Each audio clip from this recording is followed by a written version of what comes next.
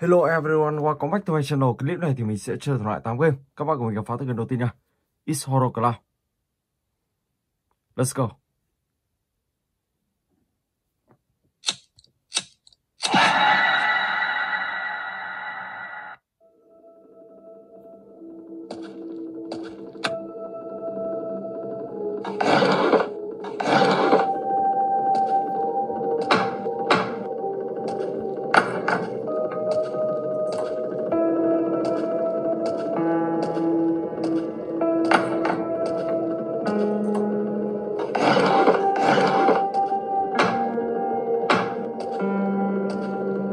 Cuộn phim, ok.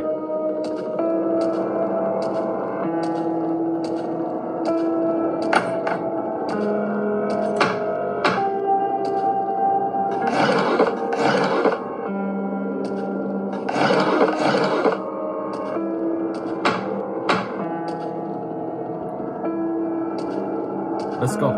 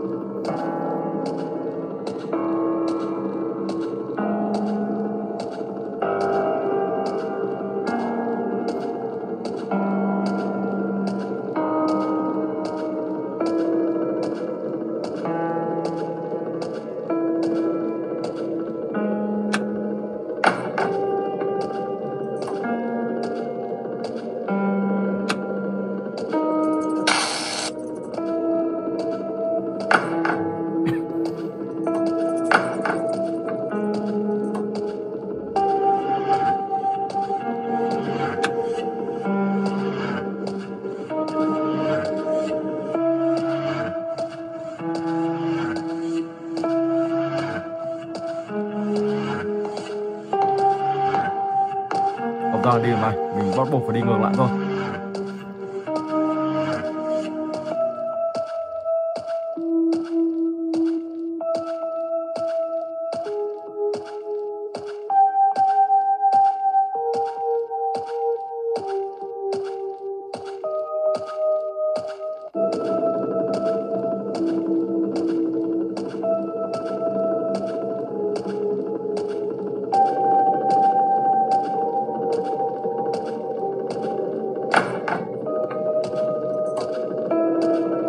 Xử lý cắt điện này, ok, và cứu anh chàng này thôi.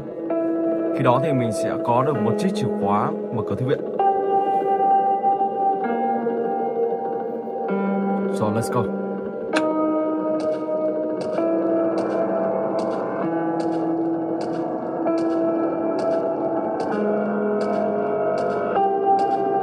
Wow, ông ta đang ở đây.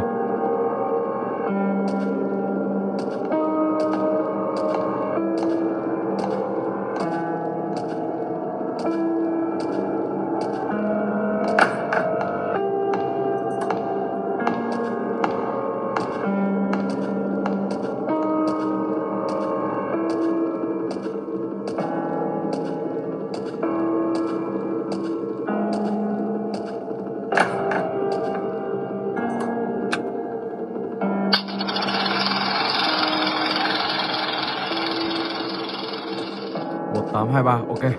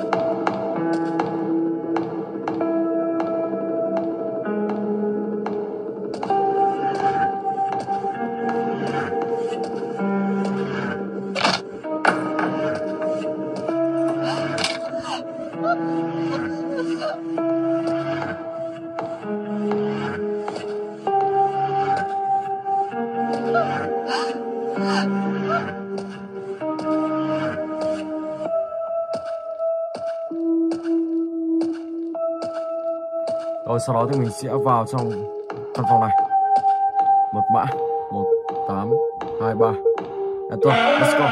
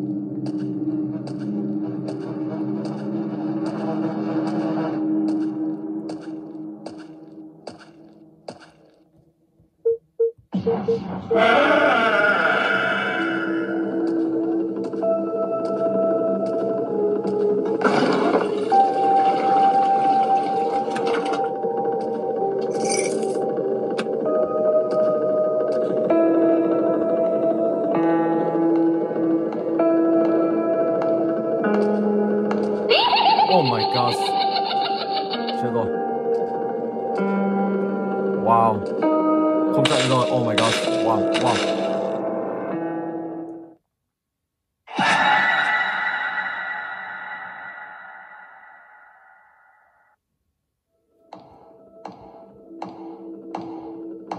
Ok, mình phải đứng đây đợi chúng ta.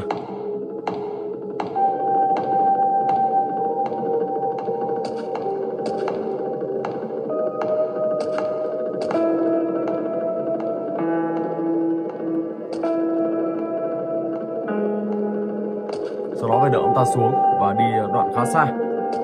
Sau đó mình xuống nữa.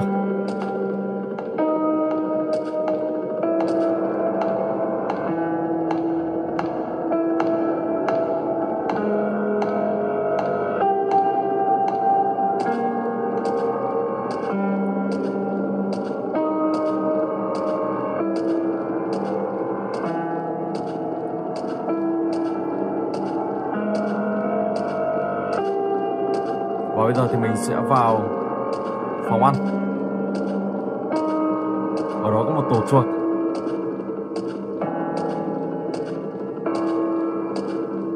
Let's go.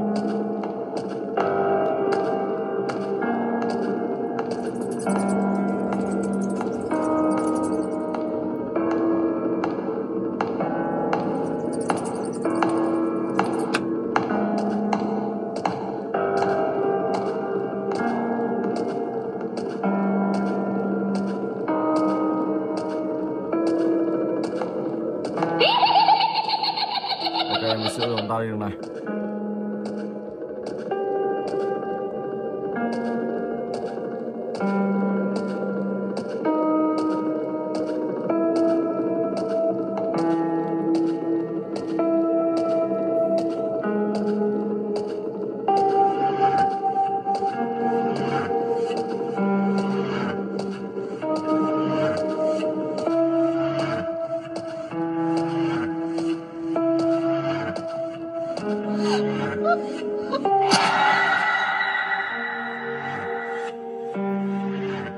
Rồi, và bây giờ thì mình sẽ sang từ cái tiếp theo. Slendrina, The School.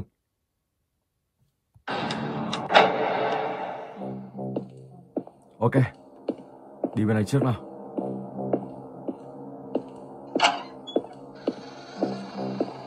Món đồ đầu tiên.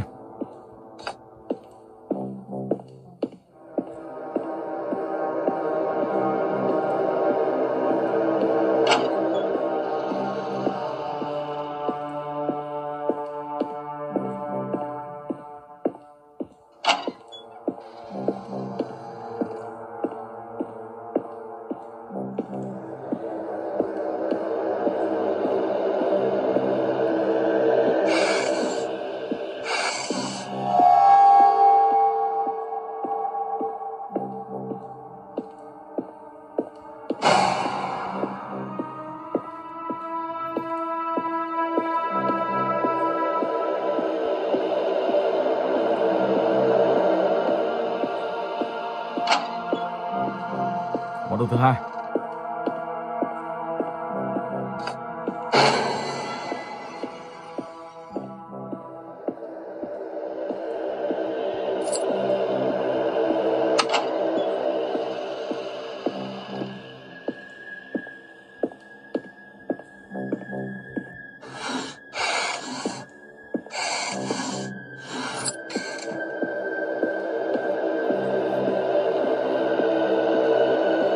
Ở game này các bạn sẽ phải đi truy tìm 8 món đồ tất cả ở trong một ngôi trường này. Và lúc đó các bạn sẽ lắp 8 món đồ này vào ở dưới tầng 1. Lúc đó các bạn sẽ mở được cánh cửa ra. Rồi, và bây giờ thì mình sẽ lên trên tầng 2 tìm tiếp những căn phòng tiếp theo.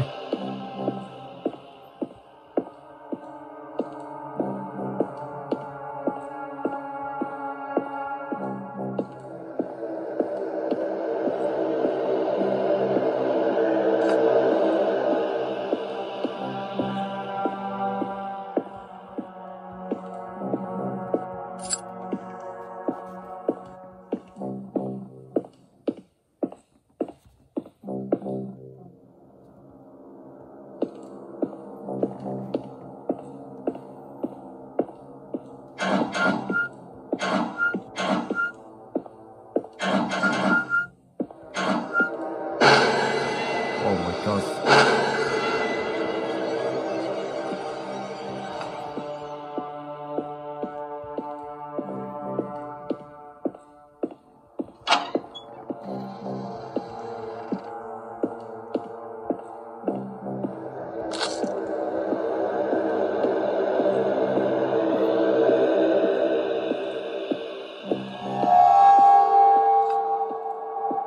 Món đồ thứ 5, còn 3 món đồ nữa thôi.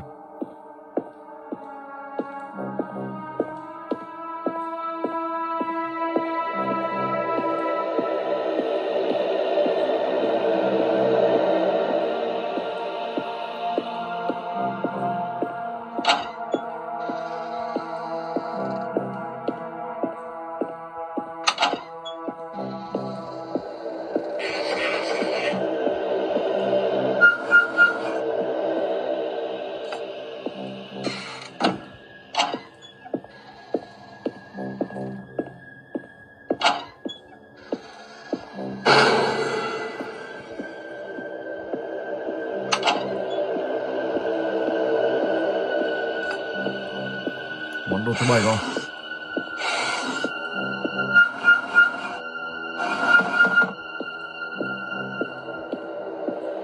Và các bạn cần phải tìm một chiếc chìa khóa nữa để mở căn phòng cuối cùng ở dưới tầng 1. Sau đó thì ở dưới đó thì mình nghĩ 100% là có một món đồ thứ 8 cuối cùng. Rồi các bạn sẽ lắp vào ở dưới tầng 1. Sau đó thì các bạn sẽ lên trên tầng 3 và tìm kiếm tiếp.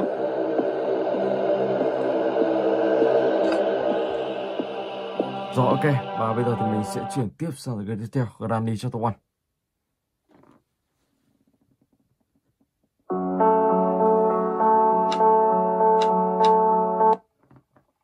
Let's go.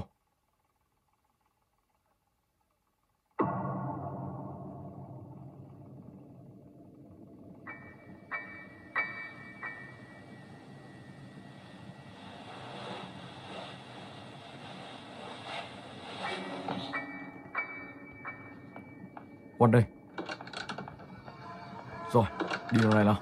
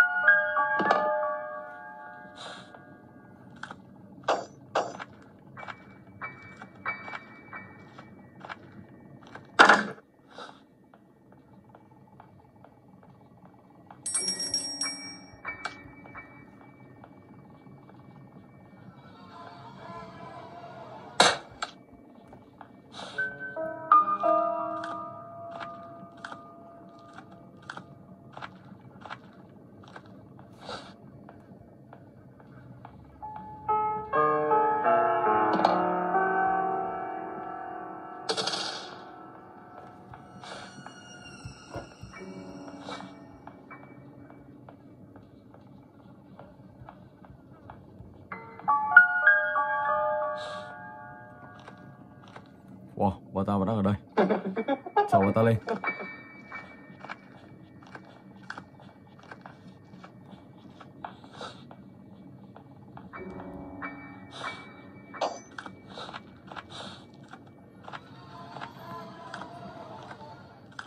Let's go.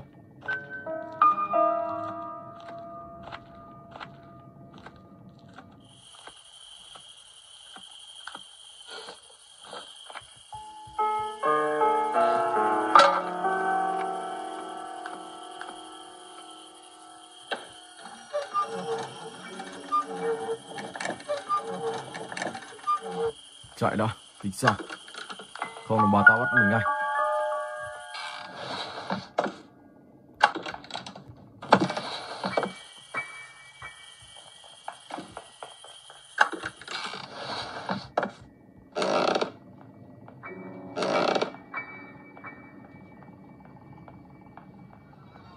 Oh my god, bị bắt rồi. Wow. Bà ta đặt một cái bẫy rất là khó nhìn. Rồi ok, và bây giờ thì mình sẽ sang tới cái thứ tư. Siren Monster, Siren here.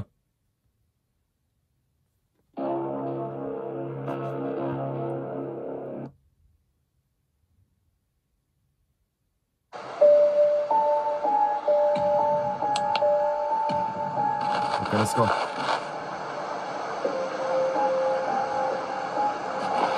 Ở đây mình đang chọn một cái cửa ở chỗ này. Bắt buộc phải tìm cách để mở cửa, sau đó thì mình sẽ đi xe.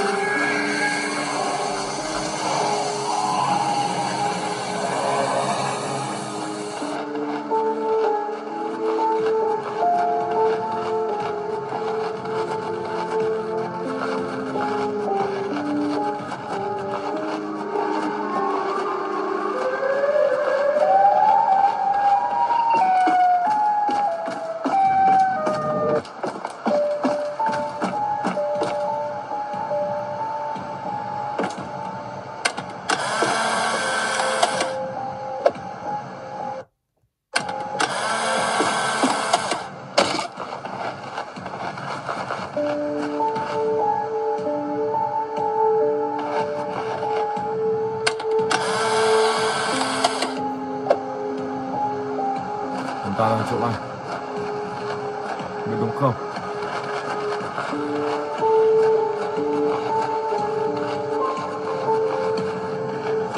Đây rồi.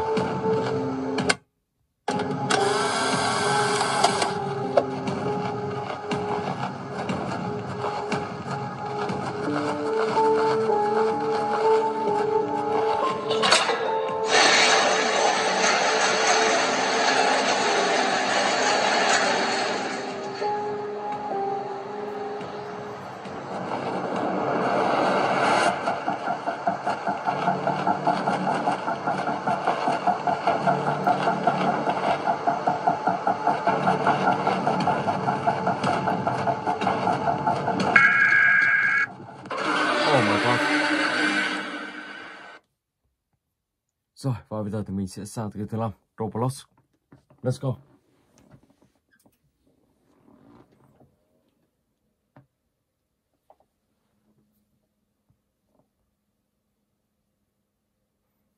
Pika. Book 1. Chạy cái đã, tính sau.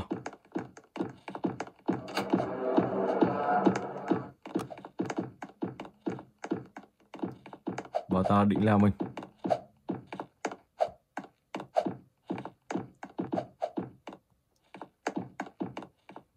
Mình sẽ lần xuống tầng 1 xem như thế nào.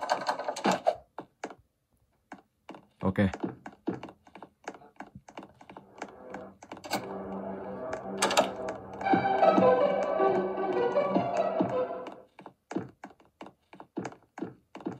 Chưa chìa khóa là mở cửa cả. Wow, mấy anh chàng này rất là lười.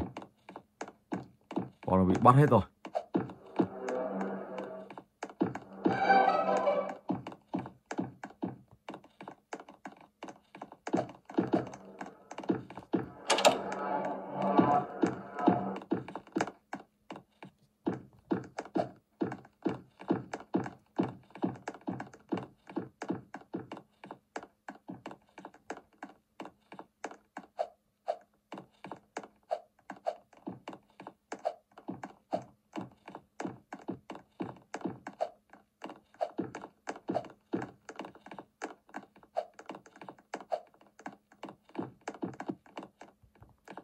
Oh my god.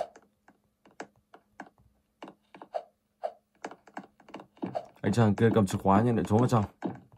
Đâm ra không làm gì được.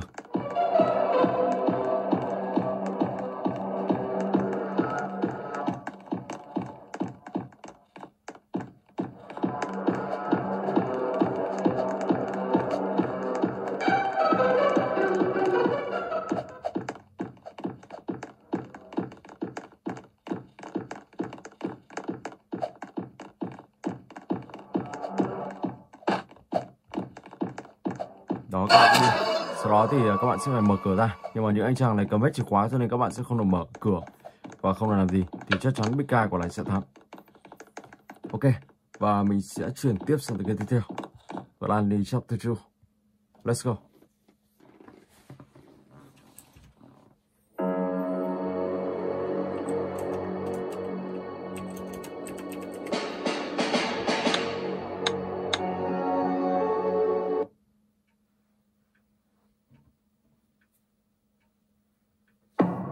What đây?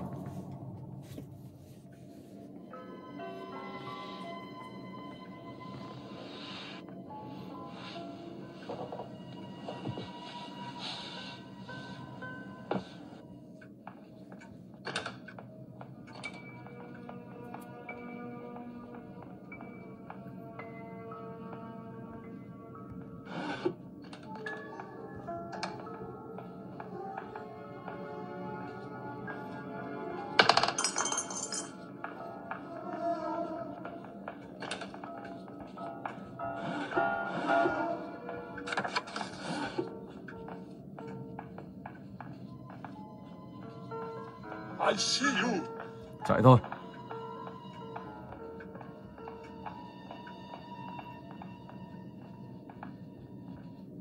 Where are you?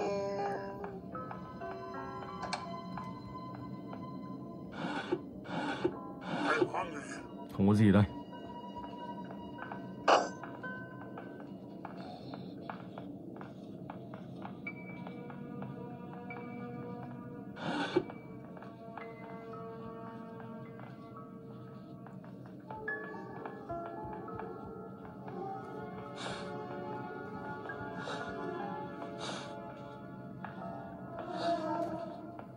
Oh my gosh.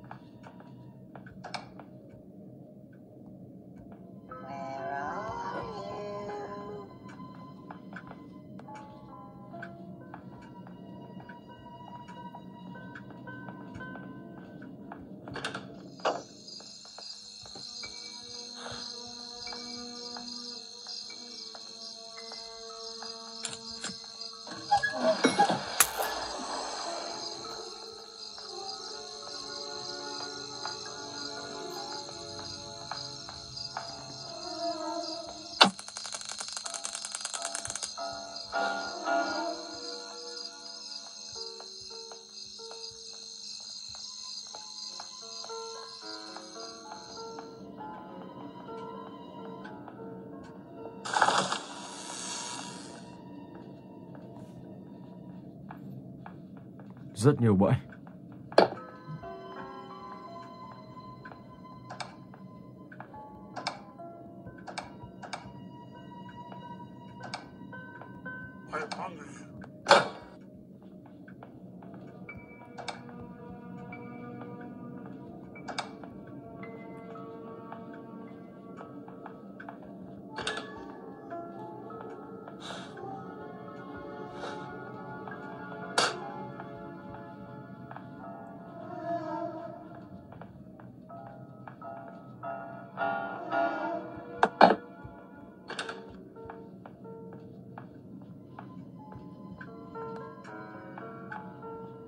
Giờ mình phải tìm ông ta và xử lý ông ta. Đây rồi.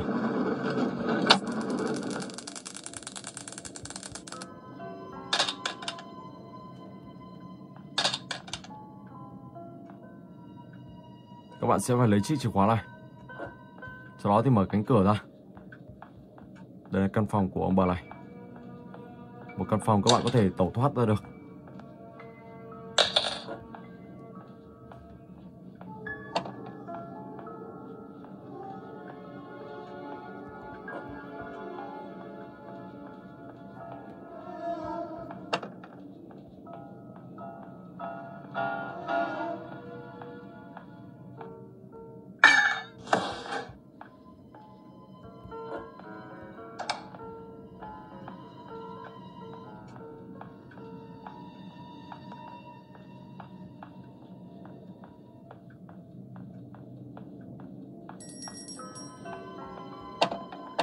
Mình sẽ lên trên này tìm tiếp xem còn gì không.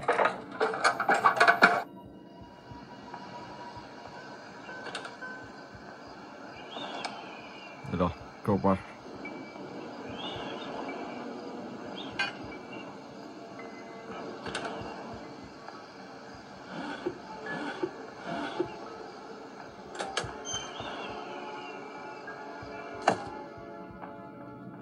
Oh my gosh.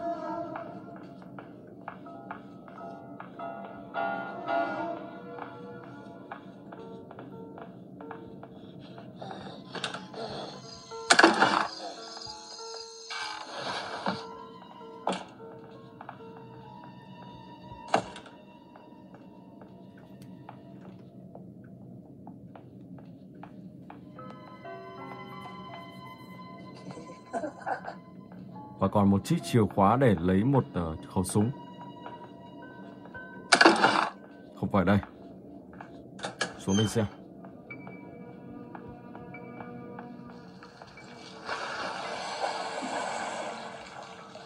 Không có gì ở chỗ này.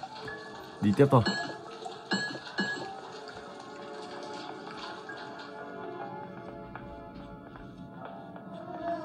Let's go. Oh my god.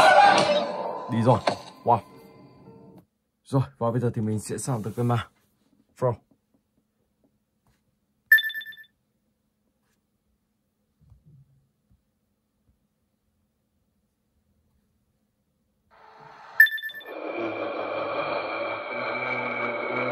Ok.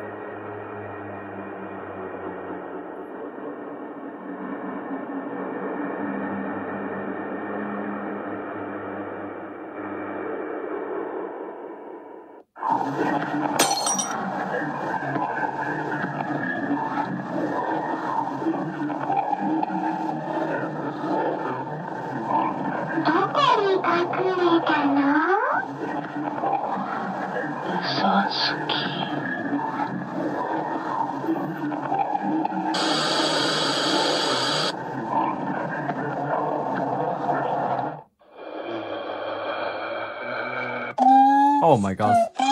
Wow. Ok, và bây giờ thì mình sẽ sang cái tiếp theo, Slender Racing.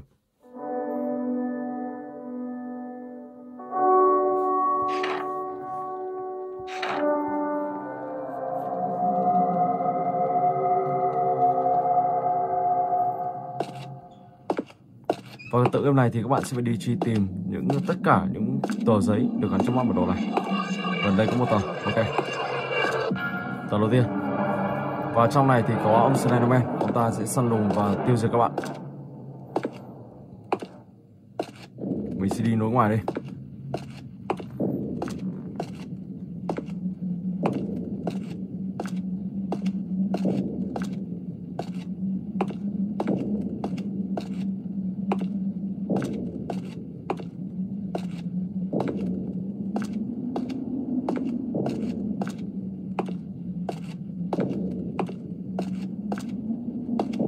Tờ thứ hai trong này.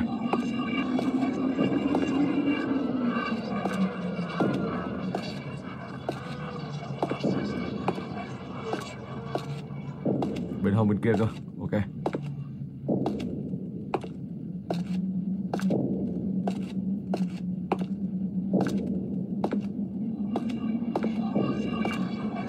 Đây rồi.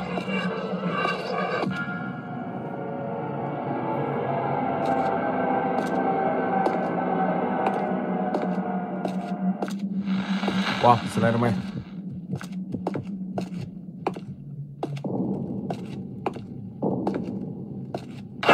Oh my god.